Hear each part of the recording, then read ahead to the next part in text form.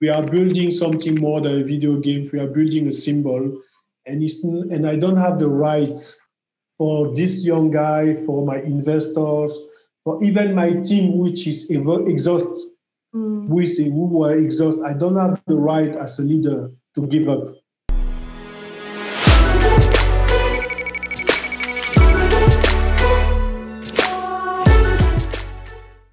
Hey, what's up, you people? It's Joanna, aka Jojo. I'm super excited today because we are here with Olivier Madiba.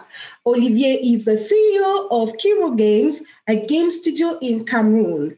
Computer scientist by training and passionate about games video. Between 2003 and 2006, he's a young Cameroonian from Yaoundé who learns only through his will how to create video games and on the internet, totally self-taught. So he's going to talk to you today about his journey and about his project. Hi, Olivier. How are you? I'm fine, Joanna. It's very nice to be there with you. Thank you very much everyone. for your time. Thank you for your time. So, as I was saying, you're going to talk about yourself. So, introduce yourself and tell us a little bit more about you. Okay, so I am Olivier Madiba, the founder and CEO of Kiro'o Games, that's the professional part. But beyond that, I am a father of two dynamic kids, very, how do you call it in English, exhausting kids. I have a boy and a daughter. I love them with all my heart. And they are my inspiration because, at some point in life, when we started all this project, it was about building a positive image for the next generation in terms of gaming, etc. And I told it rationally, but now that I'm a parent, it's like, yeah, we have to do it. I'm also married to a wonderful wife, a very powerful wife, the powerful type. Yeah, the powerful type. And I know that you will be sister like with her, Joanna. You seem to be the same kind of powerful woman. Yeah, and beyond that, I love cats. I'm someone very, very joyful. I mean, I cannot stay serious for 10 minutes, always making a joke about something. That's something very difficult in professional conference because I'm like, stay on. Because in the studio, we're always doing chats about everything. And I'm someone who really love to stay on his couch the weekend. I'm very, I don't do sport. This is why I'm taking some weight. I have to do it. And I play video games. And the funny part is when you start to make video games, you don't have enough time to play video games anymore. But video games, movies, series, my family, my friends. I'm a normal guy, in fact. Yeah. And cats. I love cats. That's great. That's great. Thank you. Thank you, Olivier, to let us into your knowing who is Olivier personally on the personal point. That's great. So tell me more about how you got into video game. I guess that it was because you were playing video game. Yeah, I think I have the common story at some point. Like the major part of video game designer, I was a huge gamer when I was teenager. I had this first idea, like I was playing Final Fantasy VII, and I started to imagine that, wow, if I had to make the final fight, this is how I would have done it, etc., etc. But then we started to make games like, beginners doing some RPG Maker stuff. And after that, we have to make the very epic things to open the video game studio here in Cameroon. And the funny part is funding a video game studio is hard everywhere, even in the United States. But in Africa, you have some bonus stage. You have the fact to prove that you are not a scam. Yeah. Yeah. What I will say that when we succeeded to open Kiro'o Games, our first vision was really to be like Ubisoft of Africa, making fun games, and there it is. But we evolved on the way, and now we are more like a Tencent mindset company. Like we want to make video games, but we want to build around it a lot of other stuff for the common problem of everyone. Like right now, we are making video games, but we are also building a fundraising platform to help everyone to raise funds like we did for our studio, but for more common projects. And I will talk a bit more about that. So the vision evolved. The reason why we do games evolved too. Okay. Wow.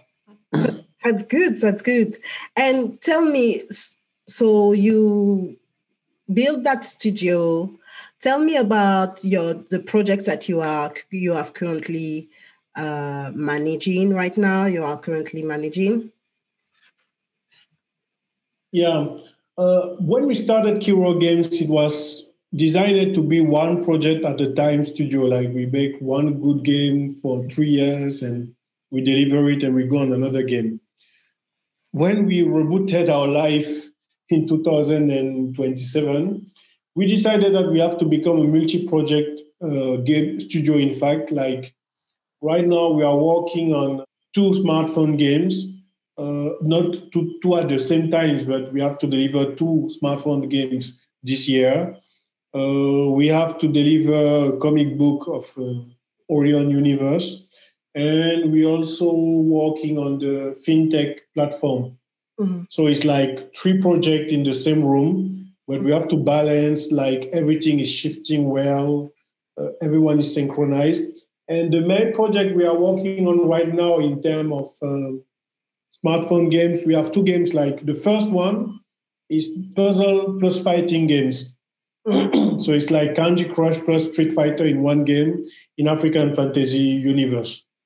So you imagine that you crush your puzzle and there is a fight happening in the other part of the screen on the Orionic universe. It will be out, I think, by the end of March. And there is the huge other game we are making. In French, it's called the Responsable, like the boss, the elite. We are still trying to figure it out, how to say it in English. So it's the first, it's designed to be one of the most funniest game ever made in Africa for African. It's the first game that will allow you to be a civil servant in an African country, a humoristic African country where you have to manage your career, your love, and your family. You know, this thing about what will be your choice, corruption or not, how will you manage your wife, your side chick, if you decide to have one. Exactly. I was about to ask you about that. Exactly. The gaming experience as a woman, like play the life of an African woman trying to raise their career from intern to minister. And with all the challenge our sisters live on the continent, like you have to manage your marriage with a good guy, but if you are too bad, you become a bad guy on the way. You have your ex-lover. You know this ex-lover. Yeah. I know the usual thing, basically. Exactly. And you have to decide if you will have your side story with him, or you decide if you want to work to get your job, or you seduce your boss, this kind of stuff, in fact. So it's really the real, God. It's like Nollywood, basically, but in games. Like all exactly. So, Nollywood in games. I think we'll take this tagline, Nollywood in game. Nollywood when in we game. in Nigeria, that's what we see in tagline, play Nollywood in gaming. Yeah. Wow. That's a great concept. Seriously, I think. It took us. Definitely. It took us 4 years of work to design the team, to train the team and design the technology on Unity, by the way, to be able to do it. So thanks Unity, but we are also building like a little engine on the top of Unity engine but Unity helped us a lot to make it happen. Okay. A lot. All right. That's great. That's great. Wow. Wow. Okay. And tell me, this show is, as I was telling you earlier, this show is made to get the gaming industry attractive to our ears, So what would you say about your success and your challenges in building that studio? Do you have any example today? Yeah, I have a lot of stories about it, but let's say on what can motivate someone to see that Africa has a huge potential. From the statistic I have met with a partnership with Huawei, we agreed on the fact that there can be like 100 million players in Africa paying like 0.3 USD, I think. I don't have the right number in USD, but in Africa in 2030, we can be able to generate like 1.3 billion USD of turnover because of microtransaction across the continent. So imagine if you are a studio who only own like 10% of this market. You see, you will generate like 130 million per year on Africa. And what will be very interesting is that since you will have a lot of low cost, you will maybe use like 50 millions or let's say 70 millions for turning, marketing, etc. But you will have the mindset to invest the rest on other youth in another areas of the continent. Because since we have the right mindset, we'll have a lot of cash and we'll invest it in everything that matters, where often people don't invest because they are not in Africa with us. That's really the vision we have. And what I will say is that what story can I share is we have to build this way. No one has ever done it in Africa, build the market of 1.3 billion per year. No one has ever done it in the history of gaming in the continent. So we are the pioneer. And we have to face a lot of challenge, like we don't have stats, we don't have proof that it will work. We will talk with some people who will not understand our reality on the ground. We'll have to face the fact that other external studios want to extend their market share here without investing on us. Exactly. And it will be hard. We often have the feeling that everything is against us. But that's also why it's challenging and where we think that the glory will happen, because we also have a lot of good stuff. One main challenge that we will face when we are on this world is the human resource, because until there is a studio who really succeed, no one will be able to fund video gaming training with African realities. I have something that I've said to your friend Morgan, thanks for the networking, by the way. Okay. Is that, when you recruit an artist in some other studio around the world, the most part of them will already have read like 10 or 20 books of fantasy in their life, because there is this infrastructure, education, pop culture pipeline. When you are a kid in USA and you want to make games, you will read fantasy books, etc., etc. But when you have someone in Africa who is an artist in drawing, for example, first he have to fight against his family to have the right to draw. So you can imagine the number of traumatized he have to face off so he don't even know how to be in a safe place anymore. We also have to fight the fact that when someone comes in the studio, we have to make like 3 months to 6 months to make him feel safe enough to stop to fight against everything. This is something you will not have to do somewhere else. You have to build something in him that you see, someone is not trying to hit me here. Wow. Someone is not trying to, because when you come and you say to a drawer that, okay, try to recolorate there, try to, he's fighting because he's like, oh, it's like my father telling me that I'm not good enough. And you have to work to coach it. This is the huge part that we have done in Kiro'o. We have built a process for that. And it's also okay for the coders, so the human resource is not even about the skills. It's about the human being behind that are really broken. Even me, I was literally broken when I opened the studio in 2013. I was emotionally shut down in my personal life. I was just living through video games, and it was hard for my wife, and I almost ruined my marriage. I just came out from this broken state 5 months ago.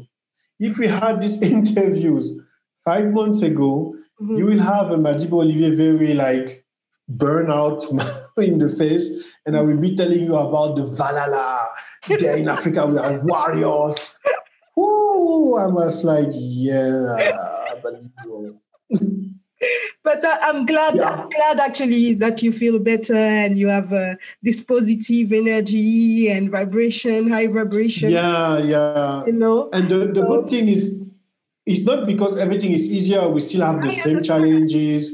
Of course. But I just have a lot of trainings, human trainings, that where my investors and my mentors told me that, man, if you continue like this, you will die. Switch. You can do the same stuff, but without the toxic energy around you, fighting everything. And now, we still have challenge, but it's a total different mindset. And I am training the team to make it like, guys, we are not in Valhalla anymore. We are more like an orchestra trying to build some piece of hearts. Okay. And the energy in the studio is well better. People make better jobs without the toxic stress. We are still stressed, but the positive one. Wow. Thank you. And let me just give you a good story of the first time when we started to fund the studio. Like, this is one top story. You will never find it somewhere else on earth. So we are in 2013, after a lot of epic battles, and we got the money. Like, for the first time in history, Cameroonian funded a video game studio. We are 2 weeks before the opening of the studio in November 2013. My first team of drawers come in my office. The studio was not even finished, but I had another office. And they will come to me and they say, okay, guy, we listened that we have the fundraise, the fund, we have been funded. What we want you to do is to double the salary. And I was like, what? Guys, I'm transparent. We cannot double the salary because the budget, etc., etc. They were like, no, man, we know you will steal this money. We're in Cameroon. Everyone who makes this kind of project steal the money and we leave us with nothing. So we want our share of the thing. And I was like, serious, guy? We are making history. And they were like, you will not win us. So what you should know is 2 weeks before the opening of Kiro'o Games, we didn't have a team anymore of artists. I have never been so stressed in my life. Like, I had already took like $100,000 for like 50 person in the world, and I didn't have a team. And I was starting to figure the bad buzz about, this is what we said, African cannot make it, blah, blah, blah, blah, blah. And we had to recruit without letting the bad news go out. So if you go on the Aurion Facebook page, you will see a recruitment in November 2013, like Kiro'o recruit reservist. So, and someone was entering, like, I want the job. We were like, you know, there is no place for you. We will see if you have a place for you. But in fact, we were like, oh my God, it's good. We take him. So this is, and we have a lot of, another big part of the Kiro'o game moment I want to share with the community is like, let's go behind. We are 3 weeks before the release of Aurion. Aurion is our first PC game, the first African fantasy PC game in the history, one of the top African games done on the continent so far. 3 weeks before Aurion, I was down like never before. All the team was exhausted, burnout was everywhere. I had a lot of leadership mistakes that I've done that I was paying the price at the end of the course. And I started to be depressed because I had the feeling that it was because we are Black. And since we are Black people, we don't know how to be excellent till the end. We are still complaining every time about the fact that we want things to be easy. So I had this huge breakdown about the fact that maybe we are doomed, like we don't have it. We don't have it. Maybe they are right. At some point, even if we give someone give us the money, the tools, we don't have what it takes to be excellent when things start to become very hard. Because everyone was complaining. Very, negative self-talk. I was totally down. And what you should know is that I was sitting down there in the night in the neighborhood. I was starting to write a post on Facebook, on my Facebook page, about how I am quitting. Like, Kiro'o Game is finished. I quit. I cannot work with this team anymore. I am tired to push people to be their best, and I'm tired that they see me as the devil in hurt because I tell them to do what they say they want to do. You know, this boss problem. And I was tired, and I wanted to quit. I wanted the whole planet to know that we are doomed in this continent and never again someone have to dream. And no, I was literally breakdown. But the miracle is that just at this moment, one random little boy somewhere in Cameroon wrote me something on Facebook Messenger. I don't know if it's God who tell me. This little boy was 15 years. He was telling me that he don't have a father, he don't have his mother anymore. He is living with aunt and uncle, very bad people hurting him, insulting him. He have a lot of dreams and no one believe in him. And he said me that he often think about suicide. He think about giving up. But what keeping him alive is to know that somewhere in Cameroon, we are breaking walls to build a video game with all the problems we have. This was the first time I realized that this is not my dream alone anymore. Exactly. That we are building something more than a video game. We are building a symbol. And I don't have the right for this young guy, for my investors, for even my team, which is exhausted. Who were exhausted. I don't have the right as a leader to give up.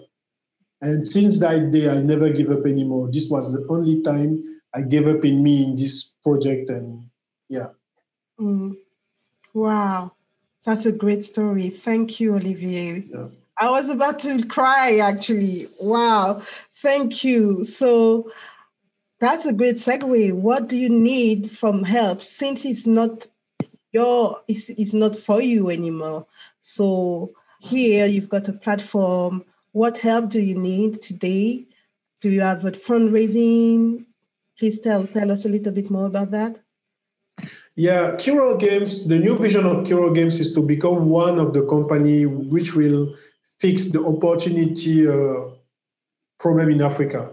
We want to make games, comics, animations, entertainment products that will inspire everyone. Of course, when you are a kid, you are a young adult, you will play, you will feel inspired by the story. You have fun, but you will feel a lot of inspiration behind everything we do at Kiro'o Games, at least like 90%. But we think that after inspiration, because there is a lot of conference about inspiration, but we are very tired and pissed off, to be honest, on the fact that when people finish to tell us in Africa that we have good skill, blah, blah, blah, blah, blah, when it's about funding, no one is there anymore.